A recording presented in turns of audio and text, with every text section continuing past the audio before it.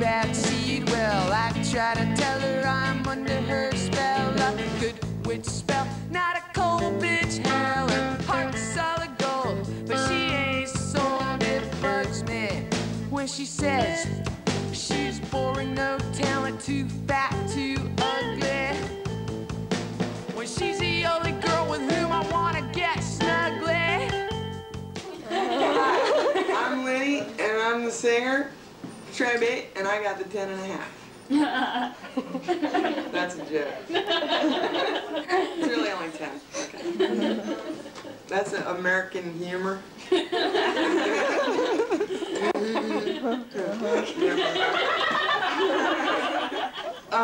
Well, I guess, kid. Whenever people say, what kind of music do we play, I just say we're a bunch of obnoxious punk rock dykes. That's what we are. But we have so many different influences in our music that, yeah, it's the easiest to define us by our sexuality. Because that's the main thing that we all have in common and that we always sing about. Yeah. Is, I mean, even if that's not really the subject of the song, it always ends up kind of being in there because we are dykes. That, oh yeah, and I was fucking shit up at the party, and my girlfriend, blah, blah, blah, just happened to be there, you know. So yeah, homocore. But we differentiate between lesbian and dyke, because lesbian, that's Alex Dobkin. I'm a dyke. Oh, that's interesting. That makes me a dyke. The difference is a dyke is probably more punk, more sex radical. Probably has tattoos, piercings, and funny colored hair, but that's just like how she identifies herself as a dyke. But mentally and politically, I think it has more to do with radical, more modern thought. Well, the cops have come to shows before and threatened to like cut us off. That, no pun intended. I was like, no thanks, I can do it myself. The cops come and tell us that we have to put our shirts on. But they never tell me to put my dick away. That's what I'm getting a blowjob from some guy and they're like, put your shirt on. I'm like, you're offended by these, but not this. Okay, whatever, pal. You know, so I'm confused about why people are offended by my tits. That seems to be the main offensive act, as far as the police are concerned. But when I was in Germany, there was, in the Führstraße in Kreuzberg, there was a squat that was all women, and there were dykes, and there were heterosexual women, and nobody questioned anyone's sexuality. They didn't care. They were just like, this is the women's movement. I was like, wow, that's so cool. Because I don't hang out with straight girls. I'm like, you're unenlightened, you know? Well, you have a boyfriend. You're polishing your chains. You know, I didn't really like say that to their face or anything. You know? But I thought kind of like, well, I don't really have anything in common with you. You have a boyfriend, you know, whatever. But I just thought that was really great that feminism in Germany seems to go across sexuality lines more than we do. We segregate. And we segregate everything in America. Well, the first record was all about sex and having girlfriends and having relationship drama and sex. And then the second one had most, like 80% sex, and then like, I don't know, maybe we had a couple of other songs about some other politics stuff. And then the second one had about 50% about sex and 50% about other issues. And this last one has like one song about sex, which is disguised as a song about a dog, and another song, which is a love song about a girl who thinks that she's ugly and fat and stupid, and I'm in love with her and I'm telling her how great she is. And those are the only two songs about chicks, and all the other songs are about like women in prison, people with schizophrenia, or teen suicide, or all kinds of other political issues. So yeah, we've expanded our horizons a little bit. We're not just thinking about this all the time. And musically, well, when we first got together, Flipper only knew the key of E. So all our songs were in the key of E. Because E is a very easy chord, hence the word E. I don't know, easy. Anyway, so all our songs are in E. So now we can't play all those songs, we can't play them together. We're like, oh, that song just sounds like that song, so you have to put a couple of other songs in between so people don't know that it's really the same song. And now we have all different musical styles, and all the songs on the new record, I believe, are in a different key. Or maybe, like, I don't know how many keys there really are, but we have all of them probably covered. I don't know, I'm not a musician, so I can't really tell you. But it sounds a lot better now, because we've actually learned how to play our instruments. My name is Matthias Wattenschmidt, and I grew up on the East Coast. I lived in San Francisco for 10 years. My name actually is not Wattenschmidt, but it's Wobensmith. But I thought I would be German for you. And I did Outpunk from 1991, 92 or so to 1997. And then I did a label called Queercorps for about a year, year and a half. And now I don't do anything. At the time when I wanted to do it, it was very theoretical, and I said, you know, I really want to do this stuff, but there really weren't many bands. And just sort of, I think it was at a time in San Francisco when there was a lot of stuff happening, and you could sort of feel like that it was possible at the time. What we really wanted to do was, oh, it would be great to have more queer punk stuff. You know, and there was a little bit of overlap with the whole punk thing and the gay thing. So there was some overlap, but it wasn't really a whole lot of bands. And a lot of people would be like, oh yeah, this band's sort of a queer punk band. There's sort of that one, but there weren't that many very good ones. And, but eventually, I mean, to be honest with you, it really was Tri-Bait and Pansy Division were sort of like, wow, it's so great. And they both came about at the same time, and they were completely unrelated to each other as bands. And it was like, wow, they're part of the same thing. And it just sort of became a little scene, and that sort of started it, actually, it really did. And so then a lot of bands came about because of that. Not necessarily because they were influenced by those bands. I mean, everybody's been influenced to them in some way, but also it's like, wow, I could do that. What does it mean to me? I don't know how to answer that question. You know, I mean, I'm a 28-year-old gay man living in San Francisco. I like to say that. I mean, I think at one point, to be honest with you, the whole queer thing, you know, in the late 80s, the early 90s when I moved here, I was younger, and I was very idealistic, and I was really angry, and a lot of anger, just directed at the world, and I joined like the Queer Nation thing, and did the ACT UP thing, and all that stuff, and I was very angry, and it motivated me to a great extent, and I was very alienated, and I felt that a lot of my anger was directed at what I perceived as like mainstream, whatever gay means, and that was the time where it was just like, we're queer, you know, queer's different, we're not gay. And so a lot of time was spent defining yourself against whatever the mainstream is, whatever that was supposed to be. And I think at some point I realized that it didn't really matter to me, I don't really care.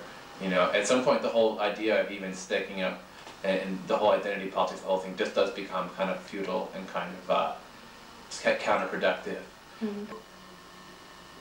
Doing like the whole queer punk thing after a while, it started driving me crazy because it was just so completely, everyone wanted the same fucking thing, and people were just like, I always thought I was bringing new ideas to people, and I felt really successful with that, and that people would, you know, were getting into it understanding that, you know, I was trying to give them new ideas and to challenge people.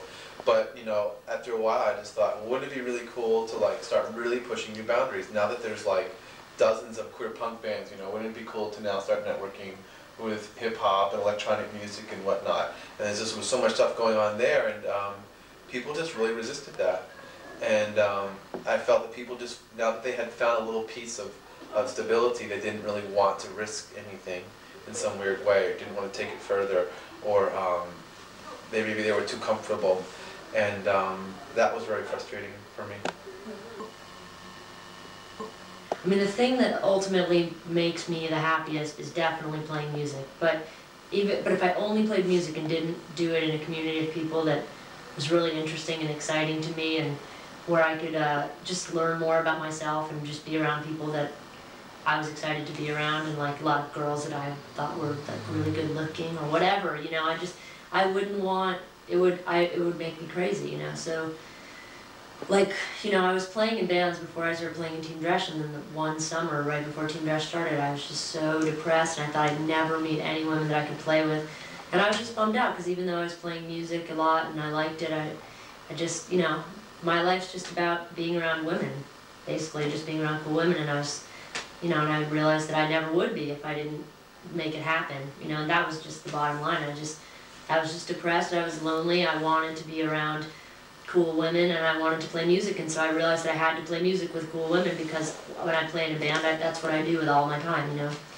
So then, once I started playing with them, you know, well, I started Candy-Ass before I started Team Dresch, but I was just like, you know, I need more friends. I want to meet people who are doing these cool things, or, you know, you see people doing cool things, and you want to meet them, and you see people and they're doing something, and it's something that you thought of also, and you know that you could really like have good ideas together and have good conversations and maybe make something else bigger happen, and you just want to, you know, get it going. So that was really important to me. I felt really good about feeling like I could be a part of something that was already going on, that was really awesome and cool, and that I could add to it and help that in any way. I was psyched. That was like as important to me as anything. And I mean, it still is, but now I'm like struggling to just like figure out how to be a part of it without being like an active artist. I mean, not that I, you know, I want to be an active artist again, but even if I didn't want to be, who cares? Like that, now that's interesting to me. It's just like, well, how do I be a part of this thing, but not be in a band, not be, I'm not doing anything. I mean, I'm really not a part of anything. I'm just, you know, I just go to work, I do my thing, you know. So how do I keep in touch with people, and how do I just find out about what's going on and be a part of like the dialogue that's constantly happening? And it's a challenge. What motivates you? Loneliness, anger. Like those are two of my biggest motivators. It's not happiness. You know, it's not happiness. When I'm really happy, I don't want to write a song.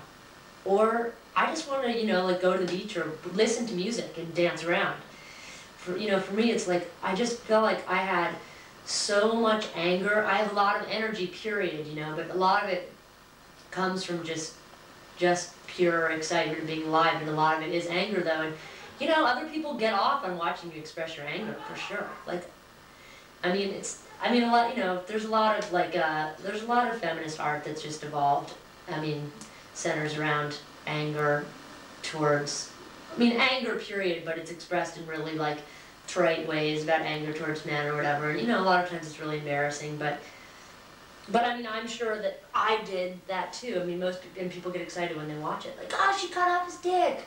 Woo! You know, or whatever. But, you know, I'm sure, like, a lot of times I was doing things that were just equally, just like, fucking A, we're women, we're great. And everyone's like, yeah, and I'm gonna fucking kill that guy. Woo! You know, and it's like, it's exciting, you know? It's like I could still see myself doing that and being like, fucking A, you know, just, there's a lot of energy there, but it's also like, there's something wrong with it. There's something wrong. I don't know, there's just, you gotta take it to the next level. It's like I always played music. It's like how somehow the politics leaked into the music or something more for me. Whereas I think for a lot of people that I was around in that scene, it was the other way around. Like they were more political and freaks and stuff, and then they got involved in music. And I mean, in some ways, I just think that the queer punk stuff and all the riot girl feminist stuff, it was like, in a way, those ideas it just enabled some bands to be really good. It enabled some music to be really good because it was like a way to really like enable you to sing about things that actually meant a lot to you, which is going to make your music amazing. You know, Tri-Bait's politics are super different than Team Dresch's, because for us, a lot of the thing was just like, we want to play music, but it's really a bummer because all the people at the show are guys and they're really harshing our butts. So basically we just want to be in like a sort of like gnarly, you know, punkish, grungish rock band. And like we just want some really hot dykes to come to our show because it'll make us psyched, and then we can like flirt with them after the show. That was pretty much, you know, like, and I mean there were obviously like the deep, like, we were all really neat, you know, we wanted to play with women for all the reasons why you need to be with women. I mean, it's like someone like you could come and analyze, you know, why it's important and why it's political. But look, for us, we were just like, huh? Oh God, they're gonna ask us questions about politics. Like we were harsh. I mean. But you know what's really funny is like, despite like I'm listening to you say that, and actually, despite all the negativity that I have and all the weirdness and the feelings I have, that's actually like the biggest intrinsic value in this music. And I guess for a while I got really angry because I'm like, so this music isn't doing anything. It's just not doing anything. It doesn't change anything, and it gets reduced to its like lowest common denominators. But ultimately the fact is like it gives people inspiration and it allows people to at least talk. And the longer you do something, the more it becomes something. It is something, and people can talk about this idea. And that's actually like a huge deal. It's like a really big deal. And you know, like Jody said, it's the reason that we're talking to you today. And it's the reason that other people have talked to each other is based on a common language of music. It's communication, and that you really can't underestimate that, you know, and reaching people who may have never been able to understand this before or ever had access to it, and that is hugely fucking powerful, and you know, and I do tend to underestimate that, you know. Yeah, it's pretty powerful. Music's pretty powerful.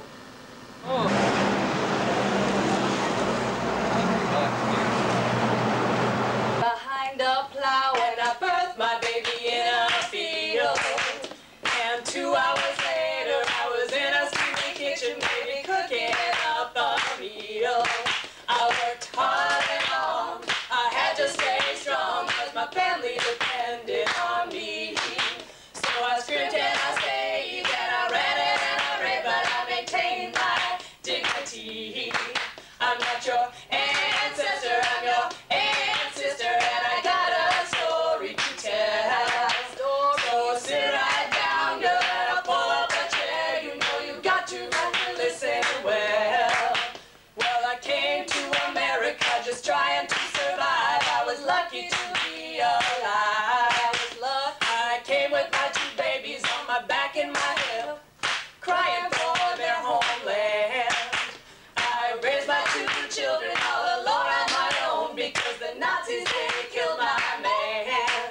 Well, I think what we're talking about too with reclaiming your sexuality, part of that is that our sexuality has been abused.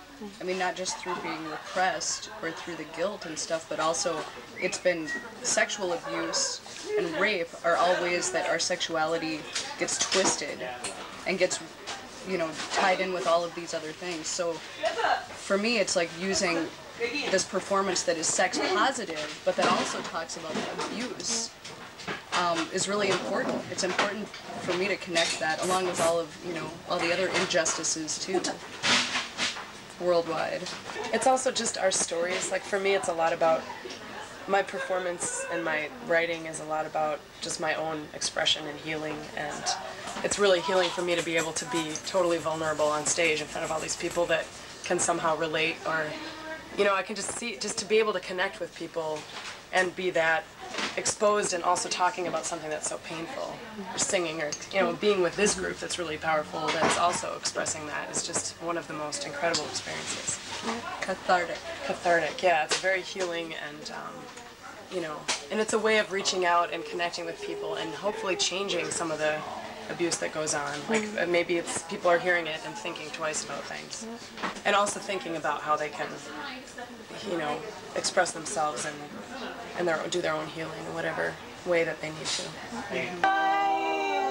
And then devour your dicks, your pricks, your violent sticks which have raped me all my power.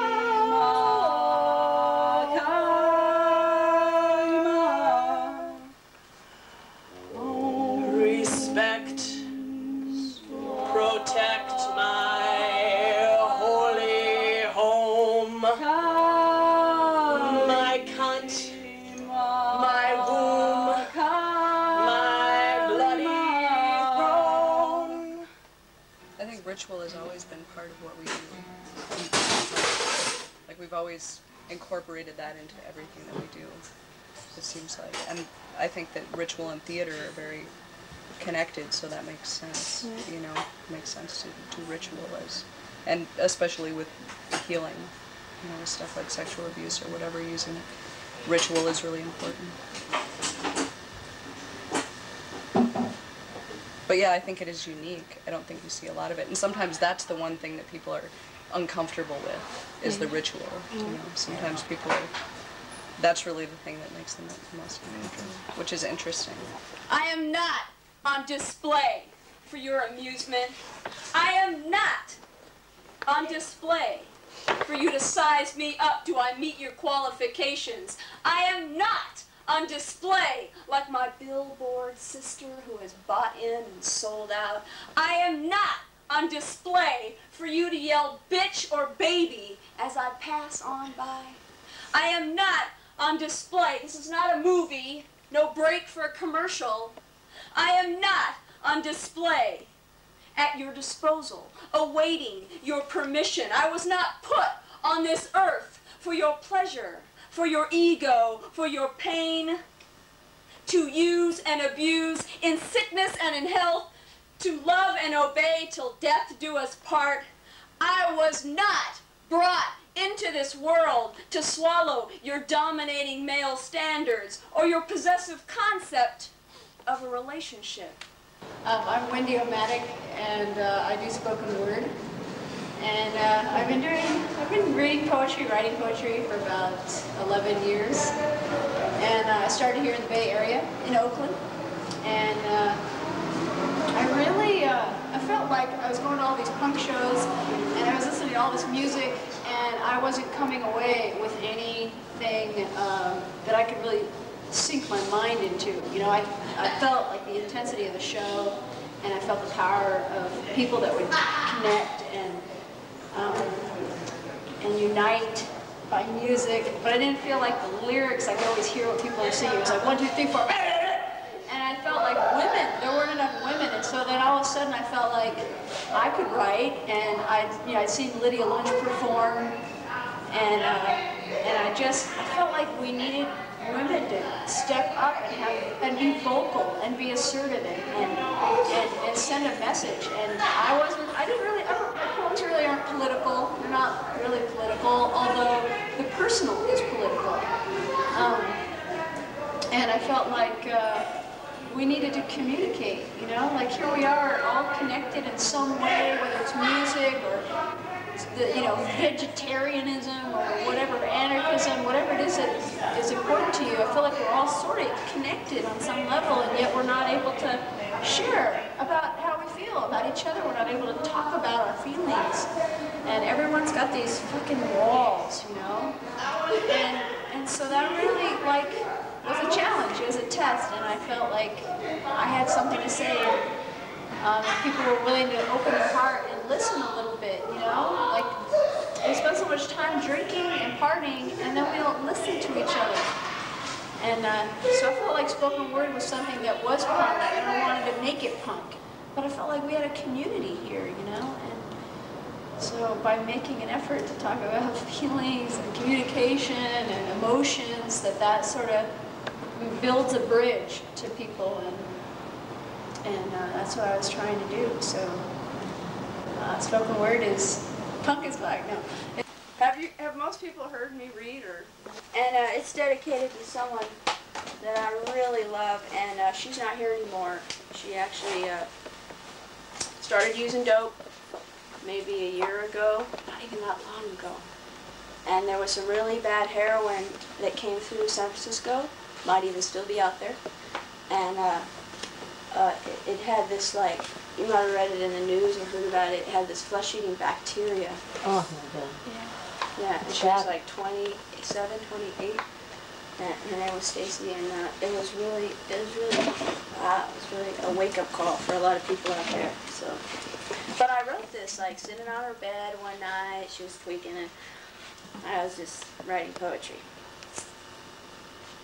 So this is kind of a memory, you know, to keep her spirit alive. It's called Theory of Mutation.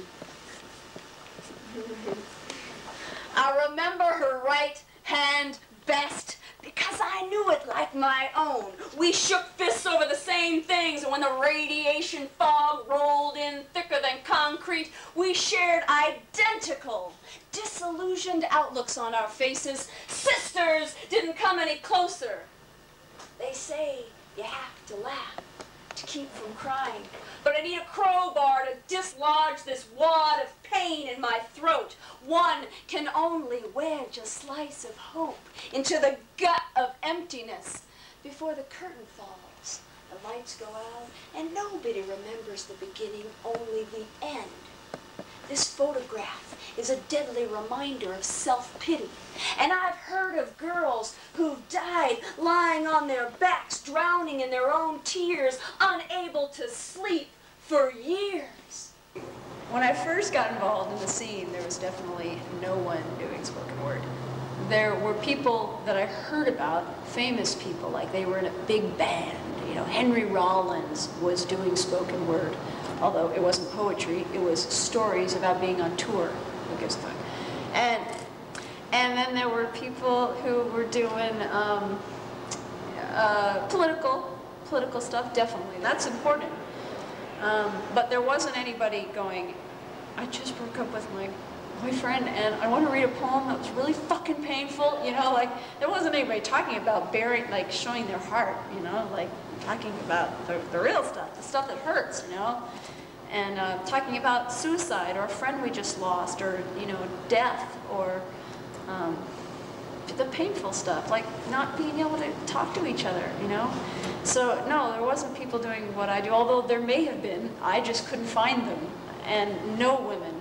I mean, there would be like one woman would read, and then you'd never see her again. She'd come to a show and she'd read once, and then it was over. And reading was terrifying because at the time that I was reading, I didn't have a lot of self-confidence. I was young, and I was about, maybe 23, and people were just fucked out, and they were just like, "Get this, show your tits," you know, like, "Get off the stage." Yeah, people were really awful. They were really awful. I didn't have support.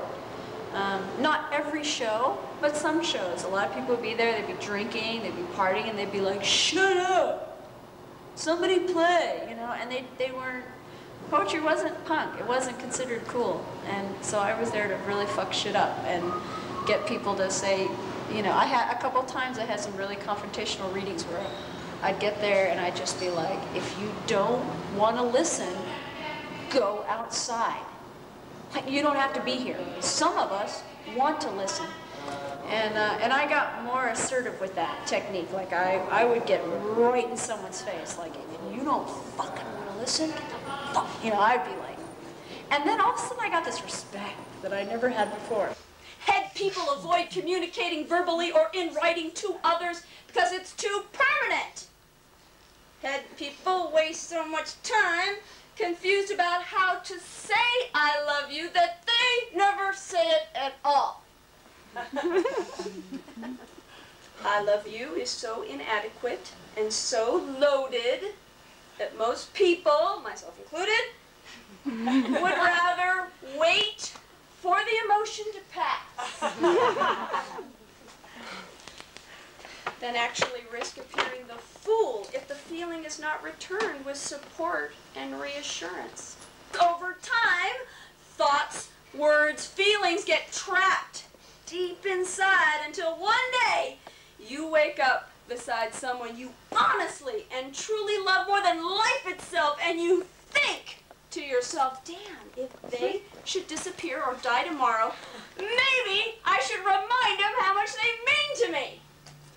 This process lasts approximately 3 minutes. This contemplation of a real connection is then quickly kicked out of the heart arena and tossed into the brain, where it sits for several weeks until it becomes so vague, so abstract, that the brain chuckles to itself and kindly refrains you from understanding anything at all, including the English language. "I don't know" is the most popular line. I just don't know how I feel about anything. Or, it's not you personally. It's just something I'm going through, but I don't know what that is. I know these lines because I use them myself often. So what's the point? Your brain asks. If there has to be a point, then it is electroshock therapy. From the brain, to the heart, to the mouth, to the tongue, and then down past the fingers to ink and paper. You can't think about this one. You gotta get off the pot and take a real shit for a change. Feel it in your groin. Experience the sensation of abandonment, of social control. Liberate yourself so you can truly say you lived and loved and gave without expecting something in return. It's an exercise in being a lunatic of society, a freak of nature, who can't waste a single minute worrying about coolness or being accepted by all the judgmental people all around you. It's an experiment in time travel, a selfless act of reaching out, touching, holding, and then sandblasting your way through wall after wall after wall. Till you get to the good stuff. The stuff that eyes connected to bodies connected to hearts are made of. That sticky between the thighs stuff. That ain't it fucking great to be alive stuff. That's the stuff I'm talking about, and I think you know what I'm talking about. That's it.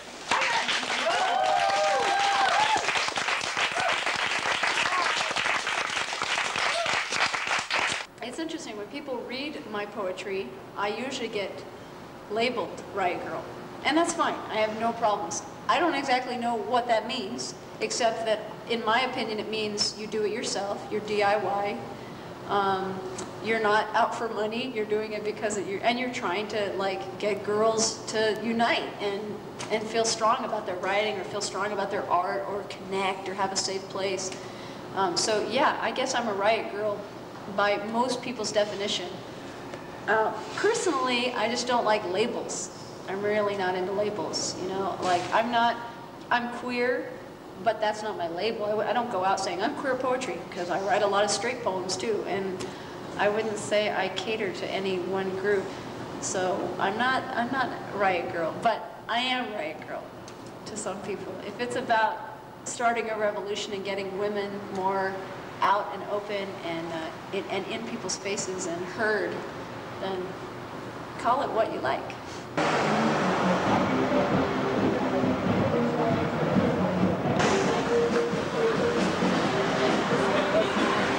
Are you diehards? Right on. So glad you stayed, because this is a real treat. Why don't you get up here, because these motherfuckers waited all night. But, you know, let's get up here now. We ain't a Las Vegas lounge out there. Come on, let's punk rock. Downstairs, they fucking rock.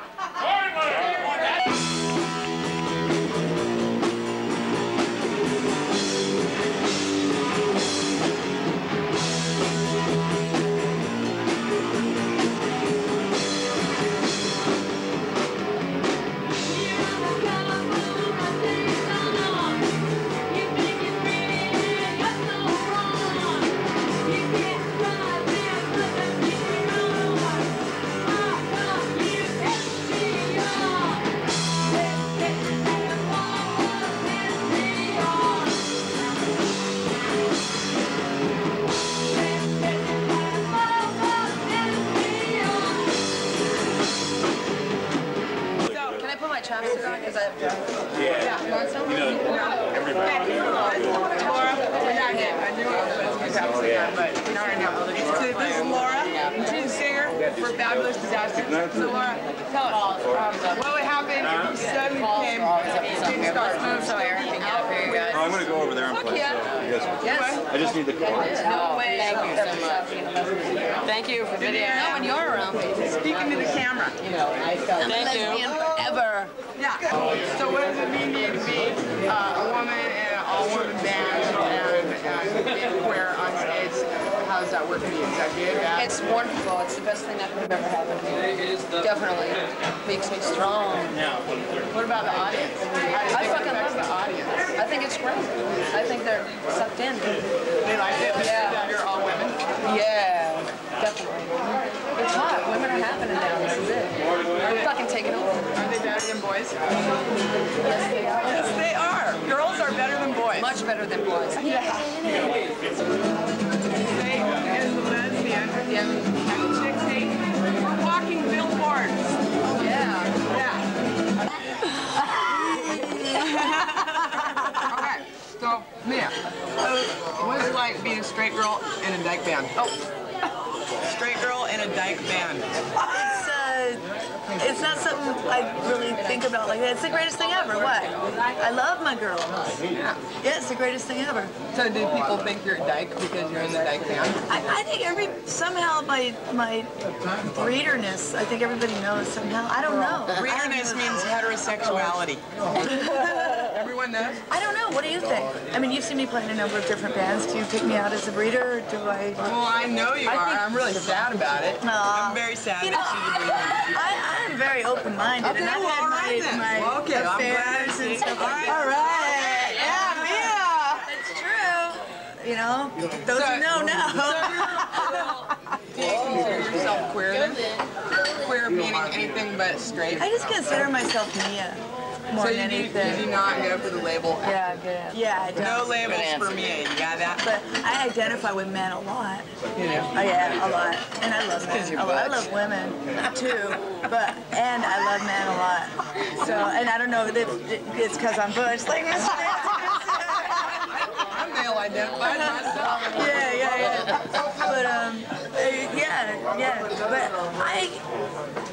But But I've been with women and I've been with men, and sexually I end up with men.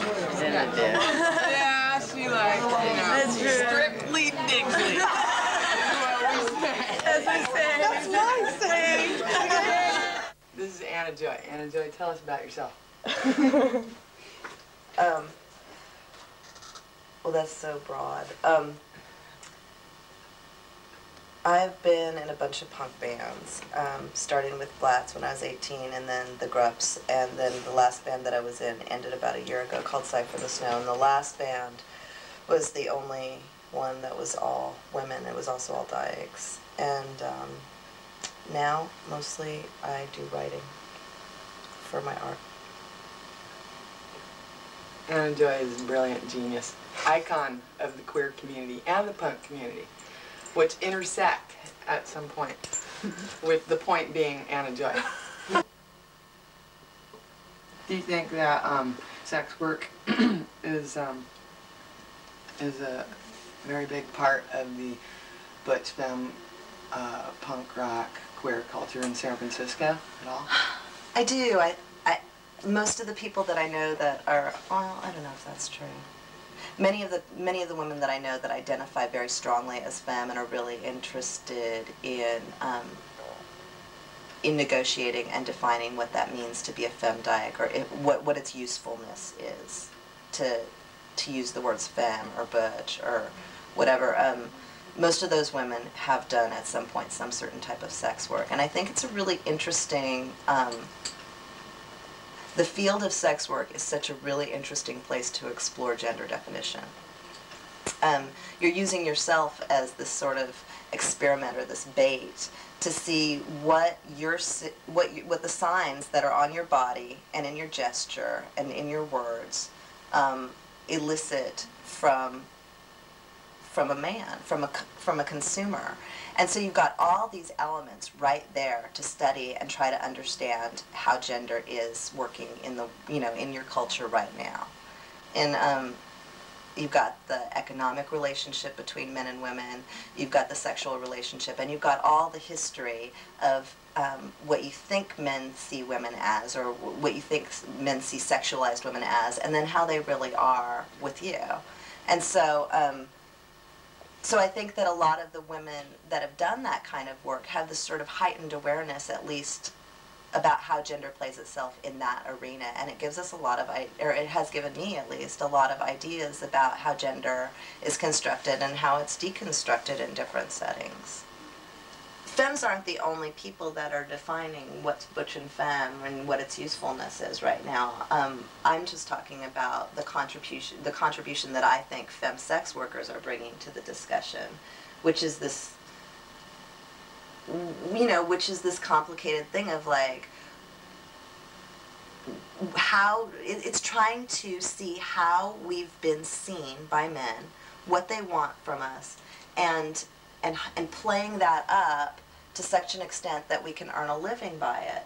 And so yeah, of course that carries over into the discussion, you know, into relationships or whatever, because then I have to say, okay, like, what of that am I making up to elicit a response from a man, a financial response from a man, and what of that is something that I want to claim as my own and I would do whether or not I was getting paid for it.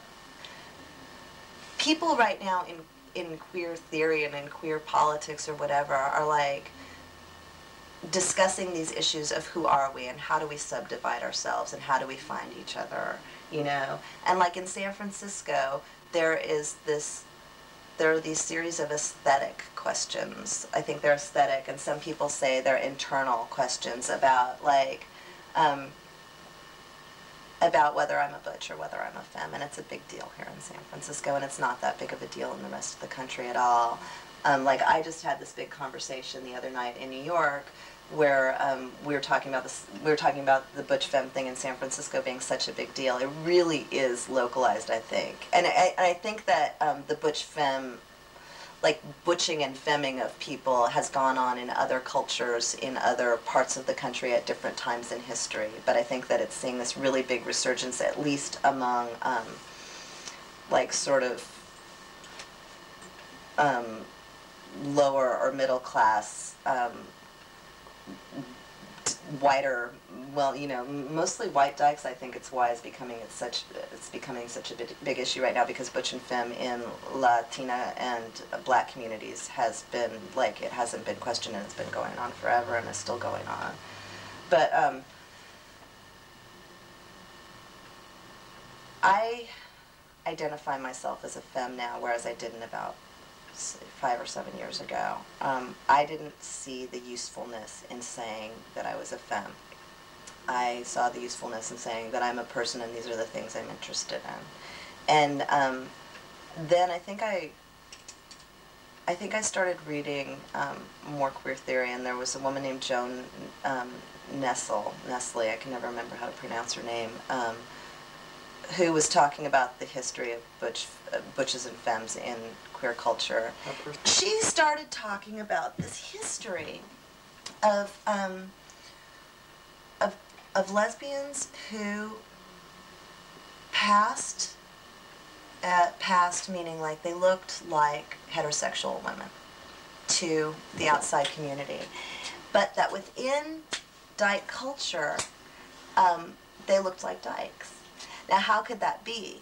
That a woman could look like a woman or like a woman meaning not a dyke, a woman, a normal woman, a straight woman, in one world, and look like a dyke in another world and be the exact same woman. And I think, and she's writing all these essays about how that was historically.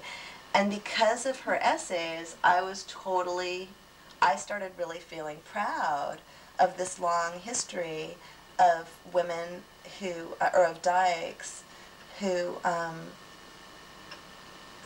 of femmes who had come before me, and I just realized that I like totally identified with them, and that that there was usefulness in my saying that I was a femme, that it was out of respect to these women who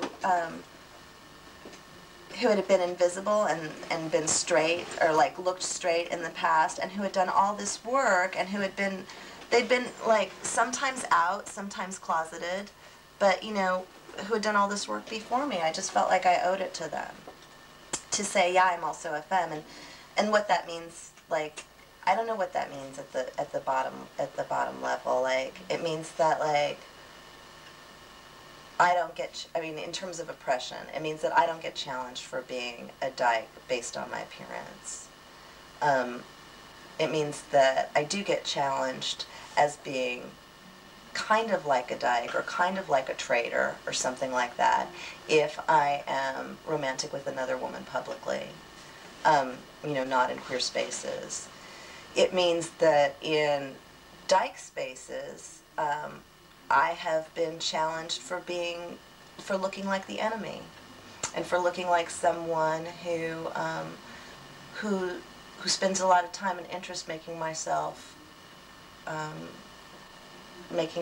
look like I want to get men's approval.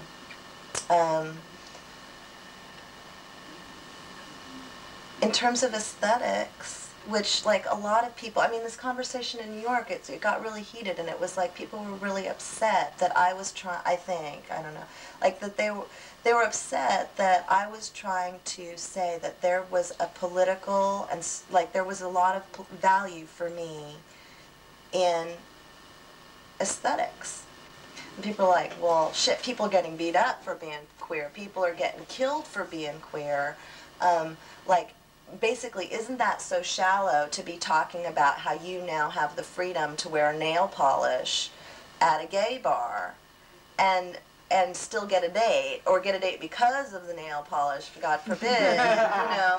Like, and I don't think that aesthetic politics are shallow politics. I actually think that when you look back at the kind of slander and the kind of hatred that has come towards queer, it's all on the basis, I mean, initially it's on the basis of what somebody looks like.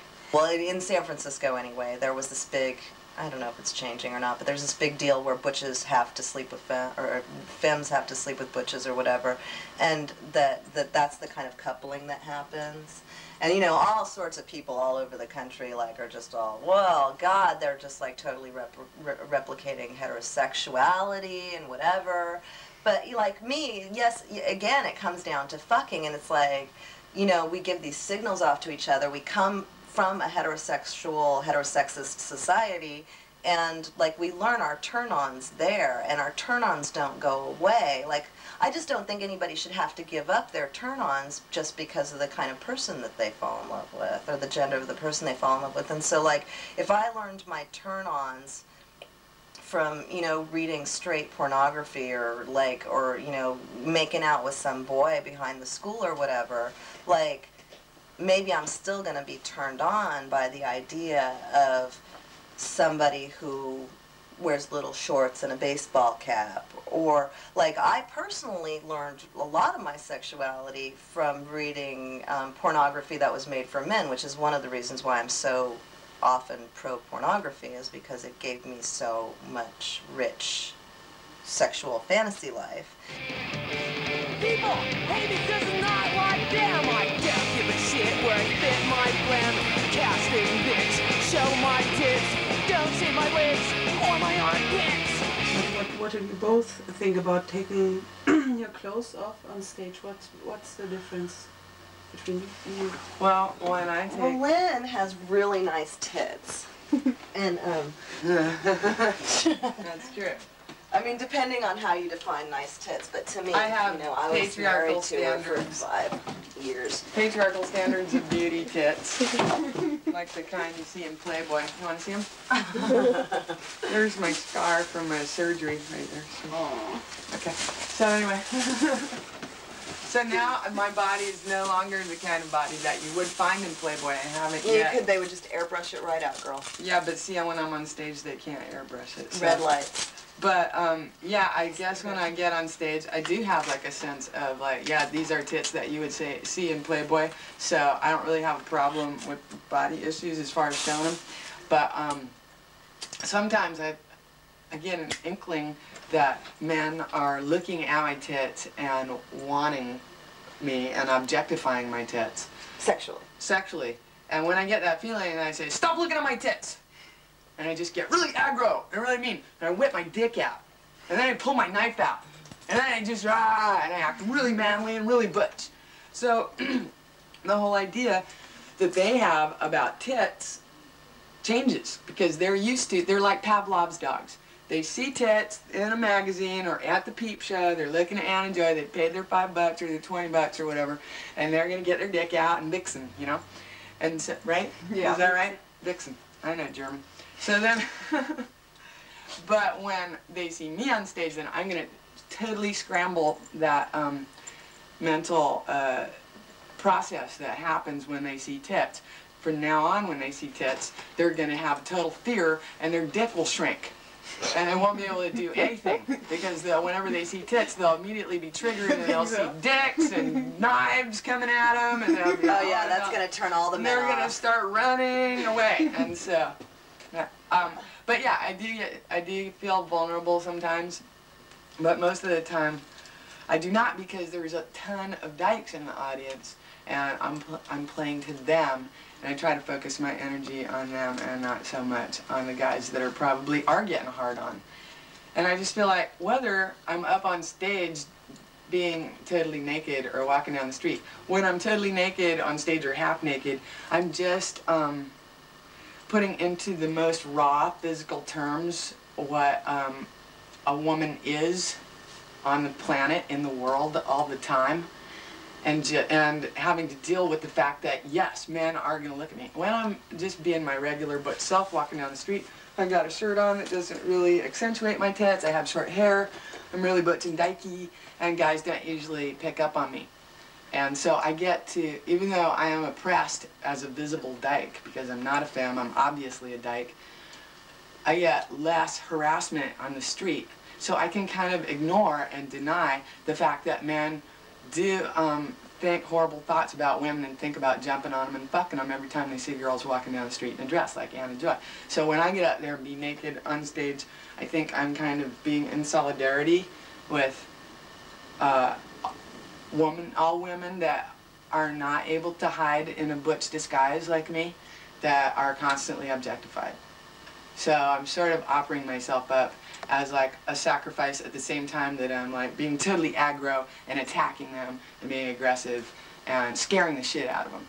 So two things are happening at the same time. And I'm not saying that just because I'm running around up there acting confident that I always feel totally confident and I always feel totally protected. Although I do feel protected because there's usually like 20 or 50 dykes, and I know that, okay, if that one guy back there is like getting a hard on, and if he did try to grab me or do anything, that all I'd have to do is point him out, and like 20 dykes would jump on him and beat the shit out of him. And so I feel, it kind of brings out, it makes me feel strong, and it builds, makes me feel like I have a strength and a bond community with the rest of the dykes. How do you feel when you get naked on stage, Anna? Or did you already, what's the difference? I mean, like, I don't get naked on stage as much as possible.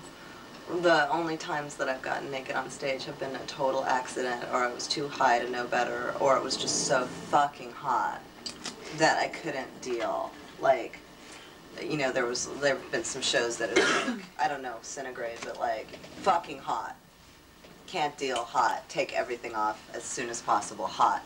And, I mean, but like you always know as a woman, you're not just taking off your shirt because you're hot. You don't have that sense of privilege that, like, you know, that guys do when they take off their shirt when it's hot. You always know that you're showing tits. And like, for me, I like it when women don't expose their tits in any way but a sexual way, because I eroticize tits. And so like, I love it when I get to be the special receiver of this thing that nobody else gets to see. You know, like, there was a time where I was a stripper for a while, so I was used to being naked in front of people, and my body had this whole different, I objectified myself in this whole different way than I did when I wasn't doing sex work. So if I was on stage and I took off my clothes then, like, I would, when I was working in the sex industry, I would like really want to believe that I was doing something very different on stage, being naked, performing, you know, in a punk band than if I was naked on stage at a peep show. I mean, the first time I got naked on stage, it was like a total, I just started getting so mad at, because Jesse was always getting naked on stage, and like, he just seemed to have all the attention all the time, and I thought that like it was like my feminist duty to like get as much attention as him. And like, cause the boy, you know, like, we would be so fucked up. And we would, like, you gotta understand this band, it wasn't like, we're gonna play the music, we're this nice band, we're gonna shout angry politics kind of activist band. We were like wasted out of our minds. There was garbage that people threw at us up to the ceiling. We were throwing like cat food and like rotten McDonald's food that we took out of the dump. It was disgusting. It was a disgusting show. I would get upset because Jesse was always getting all the attention, and he would get knocked off stage instantly, like first song, and totally stripped naked, and he'd be running around with his little dick, and I'd be on stage hopping there, and I guess I was feeling kind of lonely or something, and like, I just was standing there, and I was getting so pissed off that he had all the attention, and so I was like, I'm gonna take off all my clothes too, suddenly, you know, on so much speed, and like, and so I take off all my clothes, and then I realize I'm standing there totally naked, and I'm like, this is silly, like, I don't know what to do now, you know, because that made it that, like, people couldn't touch me even more, like, whereas when Jesse was naked, they would still hit him and kick him and whatever, have fun, but with me, like, a naked woman, what are you gonna do? Like, the guys were just all like, you know, they'd like, whatever, the guys were afraid of me naked, which that was an interesting thing to see happen, like to see that I could cause so much fear suddenly by just taking off all my clothes. And I mean, that was like my worst nightmare.